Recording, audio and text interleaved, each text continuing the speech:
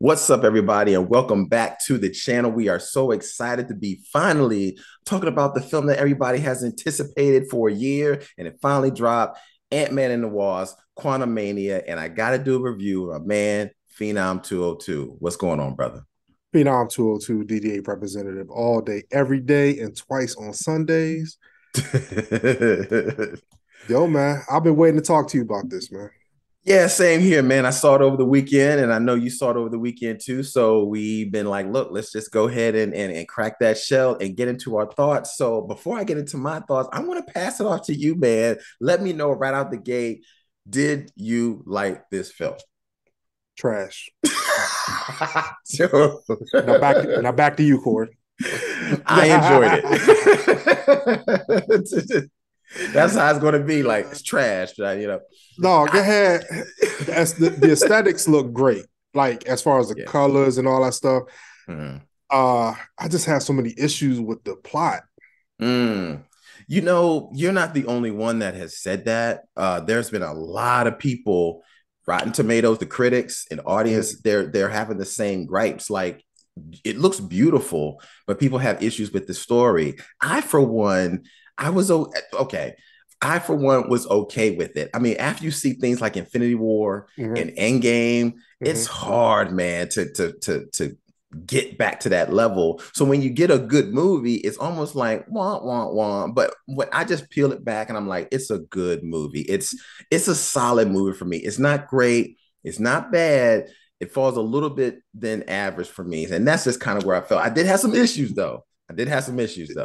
So let's get Yes. into some of the things that you really was So not feeling. I first of all, if you're not a comic book reader, they got a whole civilization that just got introduced Yeah, yeah. In the quantum realm. in the quantum realm. Yeah, yeah.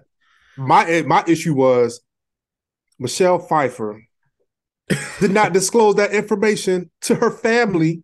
Mm, She just kept saying, "Nah, don't mess facts. with the quantum realm." Hmm. That was something we would need to know, yo. Yeah, and especially somebody like Kang. I did wonder that too. Like, she just kept telling them, you don't want to go down to the quantum realm. And she barely even said that until it was Yeah. like right there at the moment. But she was never disclosing the reasoning why, that there was a civilization down there, that there are Mm-hmm. people down there, that she used to be a freedom fighter, and they're this evil, badass dude Yep. that can destroy the galaxies named Kang, and that's the reason why she don't want it. She never disclosed that, and I was always Never. wondering, like, why? Why would she withhold that information? And That's a uh, big effing point. yeah, yeah, that's definitely. I think some of the people's gripes with like the writing, like some things just didn't line up. But I thought Michelle Pfeiffer did great in the film. I was actually surprised that she was in it Yeah, as yeah. No, I often as she mean, was. it was my sentiments exactly. I didn't think she looking at the previews and stuff or just Hmm. about the script. I Yeah, didn't think she would have a big role in it. yeah, she was in it quite a bit, She was man. in it. Her story was the big part of it. Yeah, it was a big Um, part. but it's. I mean, all right, minus that. All right, so we already got into that. It wasn't that great. What did you All think right. about Paul Rudd?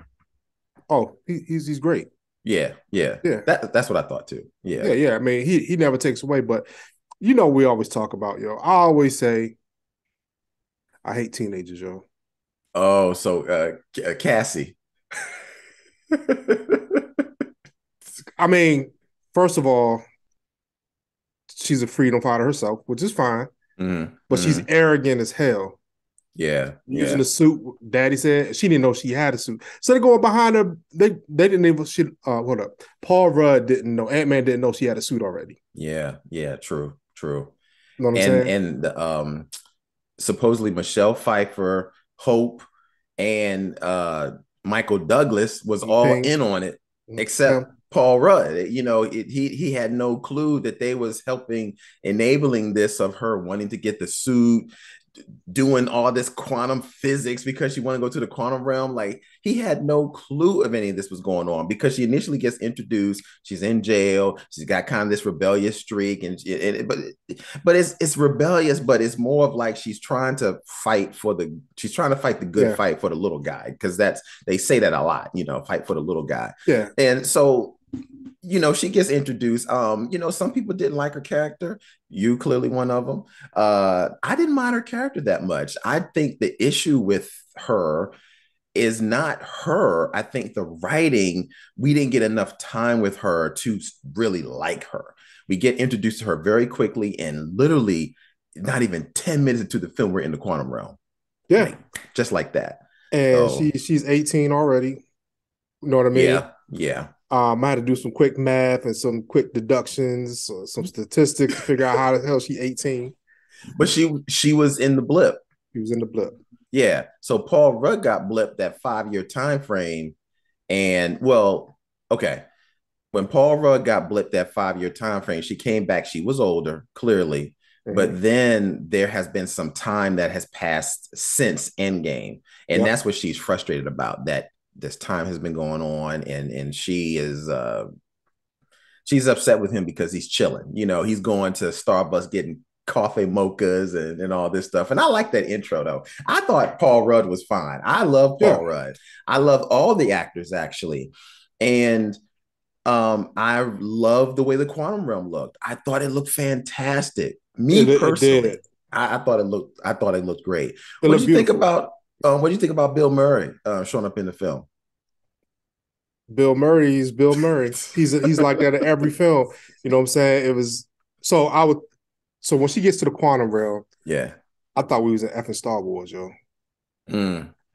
Had it was basically the bar at Star Wars, yo. You know what I'm saying? The bar scene Oh yes, yeah, the with, bar with, scene and with stuff, people right? from different places, like, Yeah. and that's the thing. Like, this is something that just got thrown at us. Like, if you, like I said, Mm-hmm. if you never read the comics, didn't Yeah. know about the quantum realm, but you've been watching Marvel movies from phase one to now, Yeah.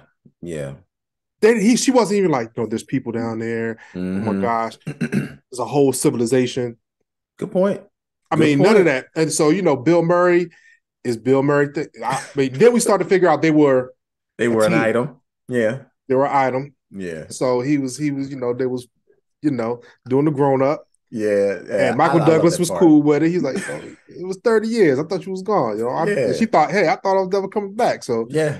um, but then, everybody was out for her. Well, Kang was super out for her.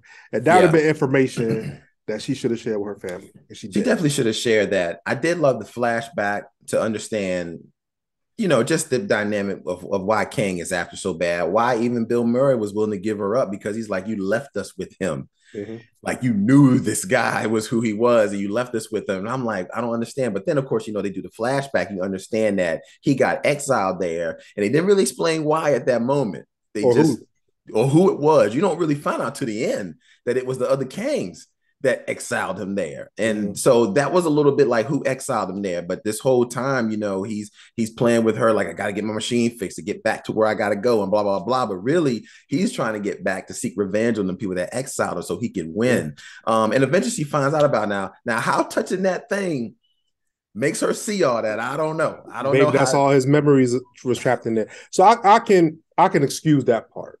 Yeah. You know what I'm saying? So, she touches the orb or whatever it was that held his thoughts and his actions. Yeah. And he looked at it like, yo, it is what it is, yo. He did. He was like, okay. Yeah, It was he's like, like, I loved how he was, man. Let's get with that, man, and talk yeah, about Jonathan Majors as Kang. How did you feel he was as an actor? And do you think Kang was misused? Because a lot of people have been feeling that they think he was misused in this film. Like, he should have been used in another film instead of exactly. this Ant-Man film. What Yeah. are your thoughts on that? I think Jonathan Majors was too big for this film. Mm-hmm. But I also don't blame Marvel for it, because who knew he was going to be a great actor like this? Because Yeah. he's had a meteoric rise, Yeah, he has. during the filming of this. Like, Yeah. Lovecraft Country put him on the Mm-hmm. map, and Mm-hmm. he's been in a lot of different stuff, like Last Black Since. Man in San Francisco, Yes. phenomenal movie. Mm-hmm. So his ascension was already in the works. Yeah, yeah.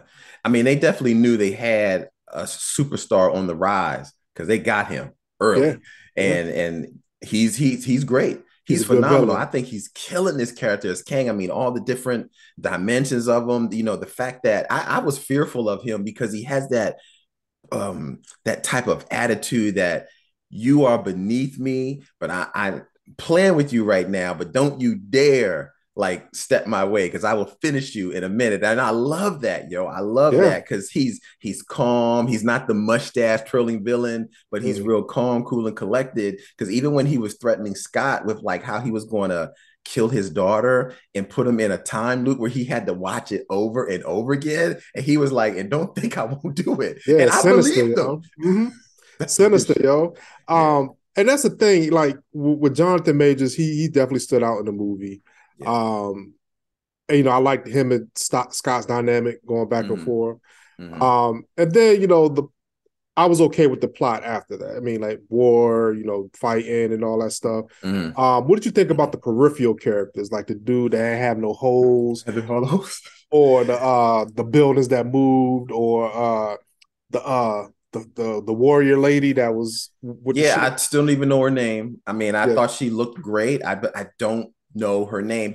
I loved the world. I yeah, love the world of it. I think I can understand people's gripes when they're saying we didn't get enough time to spend with these characters, so we don't understand why we have to fight for them. Like, what yeah. is it really that we're fighting for them? But I like the guy with the holes because sometimes you need some comic relief. Me Comic personally, I relief. like the Yeah, guy with the holes. So sometimes you need that comic relief to kind of just let some levity go along with the seriousness. I was cool with it.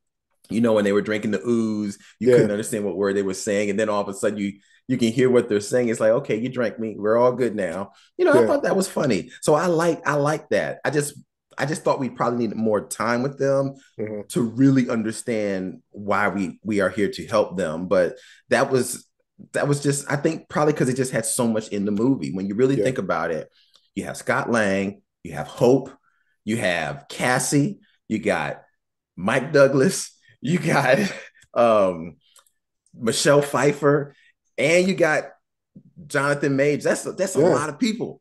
Then yeah, you got to introduce these side characters. So people are getting lost in the shuffle. So I could understand why people was like, yeah, it was maybe a little too much. I think personally, Jonathan Major did a great job.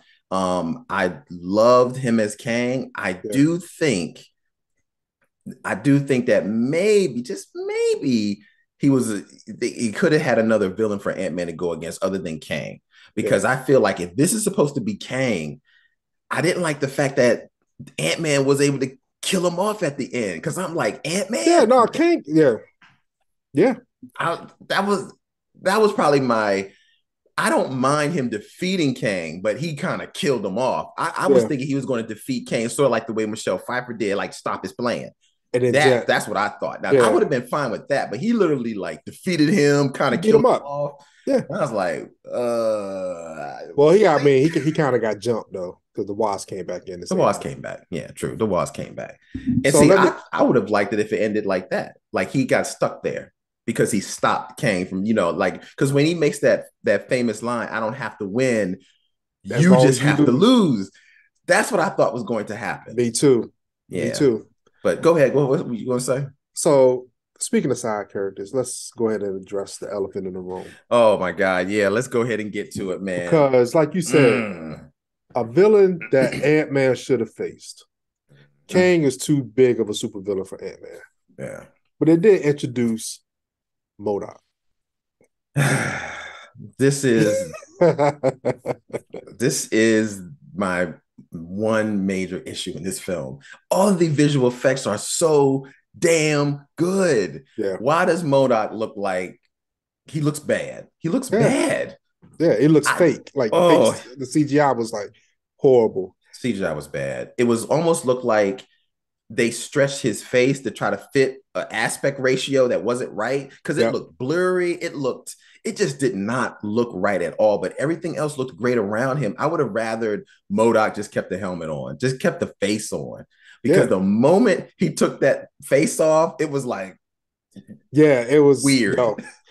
And the thing about it is, like I hated it. we both watched the MODOK cartoon, which is A+, Yes, on Hulu, phenomenal. go check it out. It's Yep. fantastic. Patton Oswalt kills it. Mhm. But he was a throwaway character in the Marvel universe. Yeah, yeah, I Like agree. they threw him away. I mean, like he was a very sinister character in the comics. Mhm. Um, and he wasn't a sucker like they made him out, like a bumbling idiot. No, He was a genius, Yeah, yeah, yeah. and they just I threw him agree. away. They didn't need MODOK in this film. And if you were They going to did put not. MODOK in this film, then why kill him off? Like, that's what I didn't understand. Like, I do like parts of MODOK, like at the end when he's kind of cracking them jokes and like, Yeah, when she's like, don't be a dick. He was like, yeah, I won't be a dick. I mean, yeah, that part I thought was funny. But if you're going to introduce MODOK, don't kill him off. And no, they literally killed him off in the same film. So then my mind just goes back like, well, why do we have him in this film anyway? yeah. Just so that Jonathan Majors could just show how strong he is and damn near death choke him or something, like, So I'm gonna ask you a question. We've been watching Marvel movies since the inception. yeah. How many actors have played multiple roles in Marvel? Because this dude hit Chris, the jackpot twice. Because he was Yellow Jacket and yeah, and MODOK. then he hit MODOK. And I do like how they brought him back though, because he did get crushed and went into the quantum realm. Supposedly they fixed him up into this killing machine. Mm-hmm. So I like the fact that they brought him back. The writing was just bad. The Yep. effects were just really bad. And if you're going to be MODOK, then be MODOK. Yeah. But commit, like that's Yes. what they had to do. If you're going to have MODOK be the funny, then let him be that, but I don't know. But the only person I know that has been done at Marvel twice, and I don't even know if I can really say this is Marvel, but Chris Evans, he was the Human Torch and he was Mm-hmm. Captain America, but that was Fox when he was the Human Torch. So, Yeah. I Yeah. don't know. But I mean, But that's as you can see, that's why I did like the movie, man. I mean, like yeah. it wasn't. And when I say I wanted to be entertained, I think all the Marvel movies generally entertain me, except uh Thor: Love and Thunder. Yeah. That wasn't entertaining at all. And this was in that realm, in my opinion.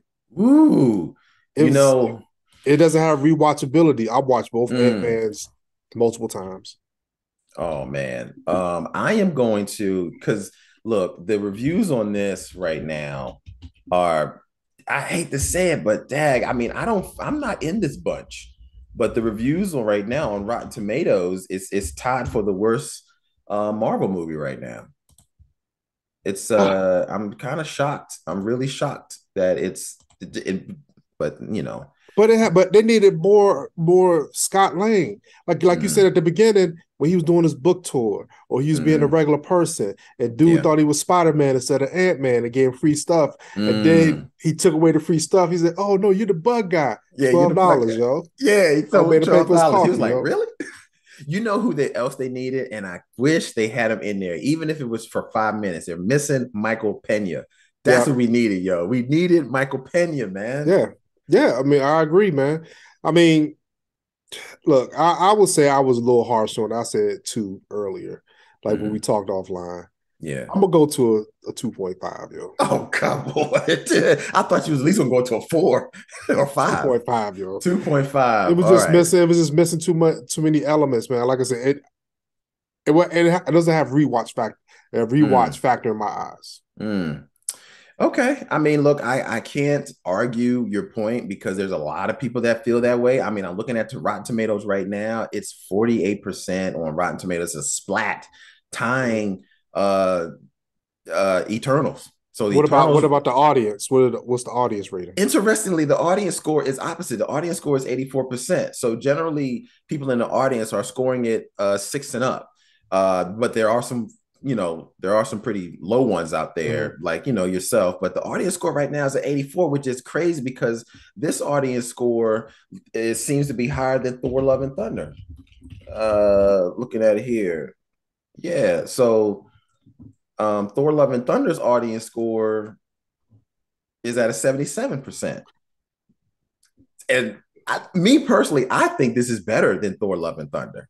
I think so because I can at Yeah, least watch this. Thor: Love and Thunder for me, I enjoy Thor: Love and Thunder, but it got to be a Saturday Night Live skit, and after a while, it's like, okay, yeah. I don't understand. Who can one up everybody on the jokes, Yeah, on the next instead of line, being and having like a seriousness. I mean, yeah, Thor, he started off as a serious character, like mm-hmm. from the beginning, Yeah, he was serious, mm-hmm. and now he's fucking Chris Farley. Yeah, You know what I'm yeah, saying? yeah. They need to find a balance, and I think the perfect balance was Ragnarok. Yeah. Ragnarok was the perfect balance of what we needed. I think they took the reins off Taika Waititi a little too much on Thor: Love and Thunder, and we Yeah. got what we got. But back to Ant-Man and the Wasp, I think Ant-Man is great. I do think that Kang was a little bit misused in this film. And the reason why I say is because you get to see how powerful he is. You Yes. get to see how strong he is when he's just throwing MODOK up against the wall, when he's just, I mean, he's got technology on him, but it's almost like it's magic how he's using it. Yeah. But then at the very end, you see him like succumb to fucking ants, and I'm like, Where the this ants come is, from, dog? Where the ants come well, from? okay, so the ants supposedly, now this is the parts of the quantum realm that I don't understand, but clearly there's stuff that you don't understand because it's the quantum realm. The ants went into another realm in the quantum realm that they lived like 5,000 years, and they had developed all this technology and shit. Okay. So they were looking for, I know. So they were looking for Mike Douglas this whole time when they found out he came. So I don't know. I don't know how they have certain parts, people staying there for a long period of time, and then some people just age regular years. I don't know. I don't know. Because even Scott Lang said that one time before. He said, yo, I was only in there for 5 minutes, and I come out and it's been 5 years, Yeah. So I don't know how that works out, but either way, let's get to the end credit scene. So they had two end credit scenes. We're going to wrap this up really quick. Two end credit scenes. The first edit credit scene, you see a whole bunch of Kangs. So it's the Council of Council of Kangs, so Kings. be it. They talk about the exile. I mean, if you haven't watched or read any comics, this could be a very confusing scene. But basically, now we're seeing a whole bunch of Kangs that they're bringing all together to help fight what they possibly think is going to be the doom of them, because now one person has taken down one of their own. So they're like, okay, we got to get everybody up to fight this. Any thoughts on this last scene? I kind of was like, okay, that's cool, but I didn't think much of it. No, it was cool seeing it. I did have a couple questions Yeah. and a comment. Mm-hmm. A, how did everybody get together, yo? They just basically support everybody from different timelines. That yo, to send an email out, say, hey, let's meet here. You know what I'm saying? It's just Right, that, and right. that's a part I'm like, they're just throwing it together. I feel you. I feel you. And then how y'all gonna get mad at a Kang getting murked when you exiled him? You exiled him. You Yeah, kicked him out, yeah. but now y'all mad one of y'all died? Or are you saying, I mean, yeah, he died. That means we're vulnerable, that we need to Yes. protect ourselves. That's what it really is. Because from my understanding, this Kang the Conqueror, is really the shit. He's the Kang of all the Mm-hmm. Kangs, but they didn't like what he was doing, so they exiled him. So the fact that they took down that guy, they're like, oh shit. Like, we gotta be a little worried about these guys. So let's get everybody together, put our heads together, and figure out how we can stop what could possibly be coming into other multiverses. So I think that's what So that's all about. to piggyback off what you said, did this Kang come from Loki's timeline or from a completely different timeline? They We don't that know. that I do not know. I do not know. That's the thing with Kang. You could have a Kang from so many different timelines, and the interesting thing is he jumps in and out of other people's timelines. So you could have two Kangs in one timeline, but he won't stay there long. He'll just, that's how this person was. He was jumping in and out, destroying, universes. And Mm-hmm. my only gripe with this is I want to get invested in Jonathan Majors as Kang the Me too. Conqueror. I don't want them to keep killing off Kangs after every single. I'm not going to like that. I think if they do that, that's just going to mess up us really getting on the journey of the villain. So I hope they don't do that. No, I agree. Now we got another end credit scene with Loki. This is basically the introduction of season 2, but then you see Jonathan Majors come up as Victor Timely, and he's, all of a sudden Loki sees him, is like, oh shit, that's him, that's who it is. My man Owen Wilson, like, look, he doesn't look like much of anything, but Loki's like, he is. This guy is scary. Yeah. I'm excited about that because I was a big fan of Loki season 2. Yeah.